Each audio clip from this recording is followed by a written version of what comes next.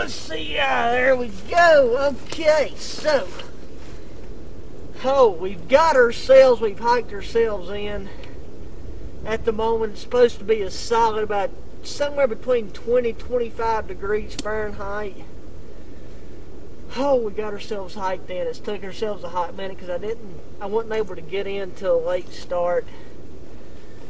But regardless, we got ourselves here. I'd hoped to have been able to have packed in some raw meat and then, you know, cooked ourselves a nice meal that way. But we're going to be relying on an MRE once again. We got to take and collect ourselves some firewood, and then from that point on, we're going to be doing an MRE meal. It is quite windy, but luckily everything is pretty damp because we got a lot of snow, but before the snow rolled in, the temperature wasn't quite low enough. So everything here is very, very, very wet and damp. Luckily, everything underneath here is good. The top part of this left wall right here, a bit of it is blowed in, which is to be expected. But the majority of everything above us is well compacted. Nothing too much has come down. Nothing we got to worry about considering we're just going to be using a wool blanket. I've got a moisture wicking shirt underneath here, like a World War II style 100% wool sweater. Then let's see, what do I got? Then a very thin cotton flannel shirt and this wool jacket. The wool jacket's definitely going to have to go. We got way more than enough overhang, and then by the time we get a fire going, you know, it's not going to be a problem. So it's going to be a good, comfortable night. So first things first, we got to take and collect some firewood because I do not have any firewood. We have got we got the fire going. We got most of the things that we need cleared out. So what we're going to do now, break into the good old Duluth wax canvas backpack. We're going to break out our food situation because I got enough stuff piled on there. We got a little bit of the smoke rolling up in under here, but that's not that big of a deal. If anything, that's going to get rid of any of the creepy crawlies or spiders or ticks or whatever we got, you know, chilling up in under there before we hunker down underneath here, because we've only got our wool blanket, so we definitely got to get a nice bed of coals rolling under there. I do have to use emergency blanket if we do so need it, but I don't think we will. Then we have our MRE, which I split open because I just wanted to see if it had matches in it, and it just so happened that this one does not have matches in it. So what we got this time, I opened it right before we come. We have got a menu of chicken chunks, white cooked, so just white cooked chicken.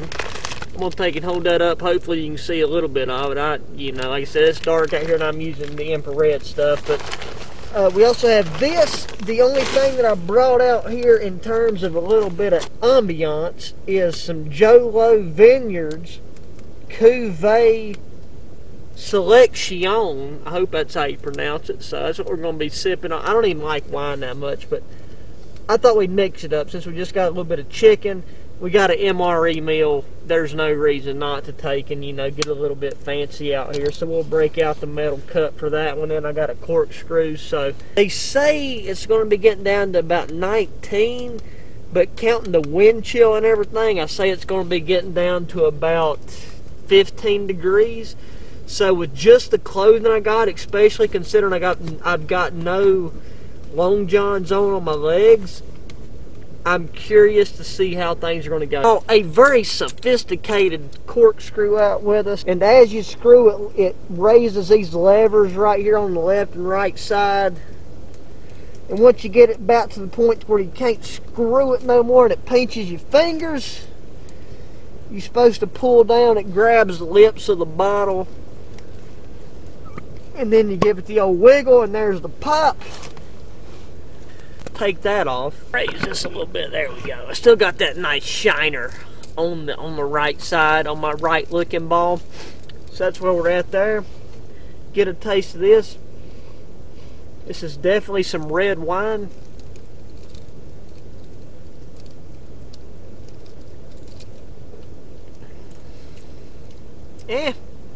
Listen, not a big wine guy personally. This feels like the chicken. Yeah.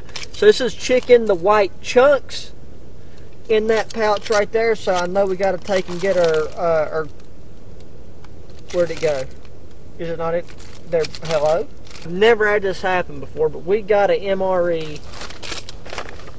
without a flameless ration heater. So I don't know what they expect somebody to do that's in the middle of goddamn Afghanistan. What we're going to do is break open our metal bottle thing right here, which has a nesting cup. Doesn't look very good, but it smells pretty good. So in order to help us take and funnel that into our nesting cup here, we're going to grab one of these handy dandy spooning devices.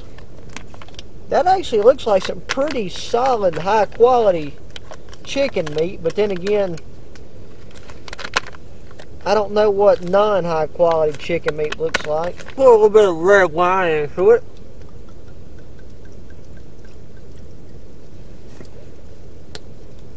We'll take and mix that in a little bit. Now we can't have this spoon in it. Basically, we'll put a little bit more red wine.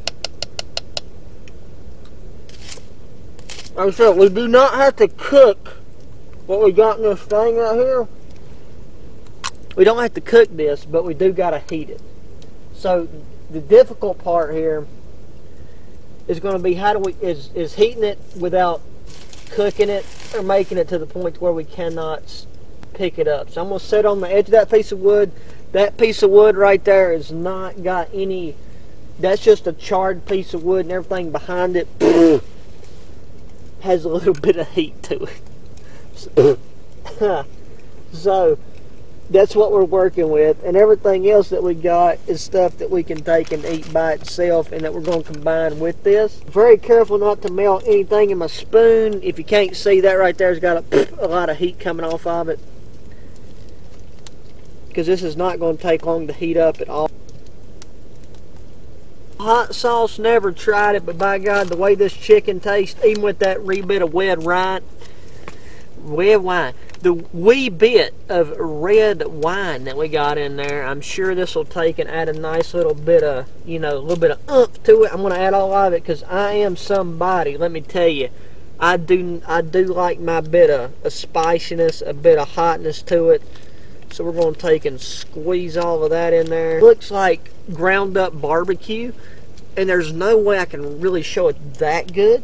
One thing I do want to do is go ahead and open up some of these tortillas, and you know, that way I can get a bite of them, because these MRE tortillas are very, very fresh. Like I've yet to have any of these that are not fresh. The only problem is, as far as that cheese goes, where'd it go? Cheese? I know that historically wine and cheese goes very good together. This orange drink would be something I'd kind of save for in the morning if you's gonna, there it is.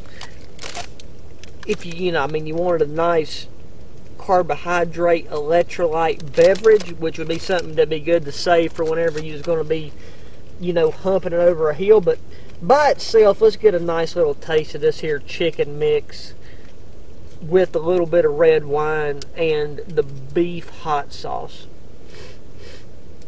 I'll go ahead and tell you, it smells like garbage.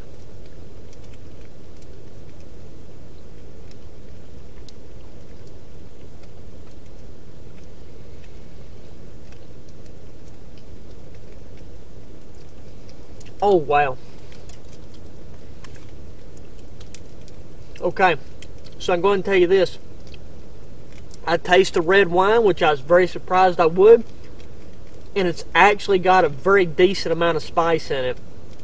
And that's coming from somebody, like, whenever I make chili beans or any kind of food at home, like, I load it up with so much pepper and spice that nobody in my family wants to eat it. So to have something straight out of the packet that I can recognize as far as the spice goes, I respect it. Is we're going to put this cheese in this chicken, and we're going to heat it up a little bit, and then we're going to see how it tastes. Put it back on the fire in order to melt it a little bit without searing it. So I'm going to do that, and then we're going to bring back and taste it. But I really feel like that by the time that happens and we put it on some of this tortilla, we're going to attempt to put what's left of this, since it's all cheesy and beefy flavored, and we're out here in the woods, we're going to take and, you know, try to attempt something for the first time. Setting on these Reese's that was in there, along with some trail mix, but I might wait and save that till the morning, so we'll see. But I'm gonna put that back in there, and I'm gonna see if we can get this bunched up between these two tortillas right here. I'm trying to do a bit of a double layered taco action. I have no clue what I'm doing. I'm not a Mexican food connoisseur or a tortilla connoisseur, so you have to bear with me on this front right here.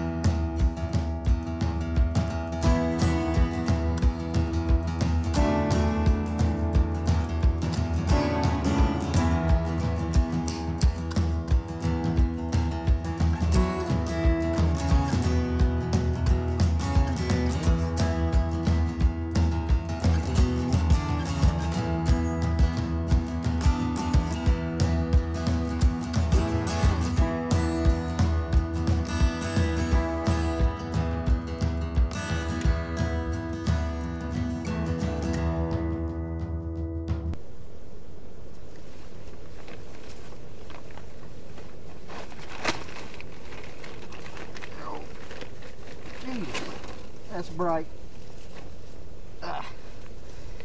Good morning, peoples. Okay, well, I actually ended up sleeping in for a hot minute, and right now with this sun shining on us, we're going to have to take and shed a layer or so, because it is a lot warmer this morning than it got to last night. But all in all, it's a pretty warm night, just a wee bit on the windy side. I'm going to look this direction. We're going to have to swap things out. I'm going to put these on. At least this way you ain't got to look at my black eye. And now it is breakfast time. My water should not be frozen because I had it tucked in here. Tastes sweet, plus we got this bad boy right here chock full of water. Now our breakfast options are, we got this First Strike energy bar, we got the Reese's, we've got or orange drink, so I mean, might as well. This is like a sports drink. We'll call it orange juice. And we got some trail mix recovery. The condiments pack from my last trip, I kept that in here. And then we got the condiments bag from this one right here. And in this one, what do we got? We got a beverage-based cranberry grape. Okay, I was hoping there'd be some coffee in here. We're going to take and use this beverage bag right here just for the funsies of it.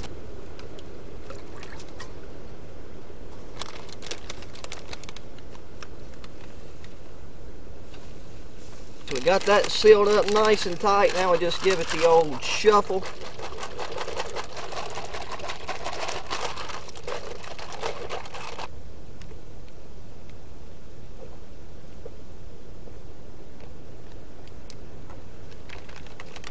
Oh, bro, that is refreshing.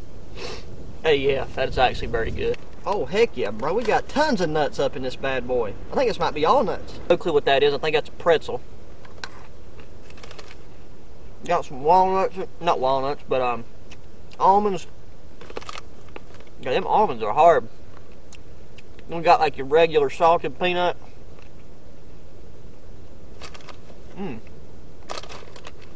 I was really worried there's gonna be like some sweet garbage in here, but this is straight up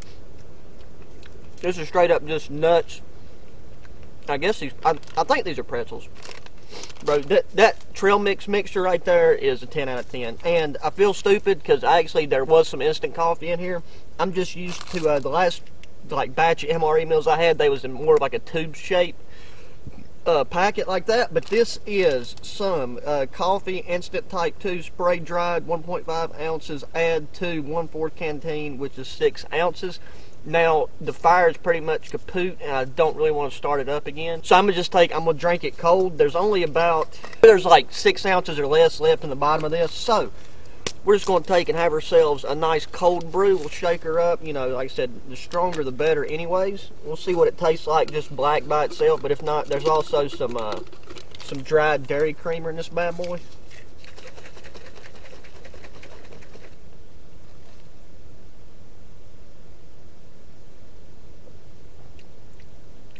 Okay, I think I might have more than 6 ounces of water in there because that's pretty watered down, especially compared to how it smells.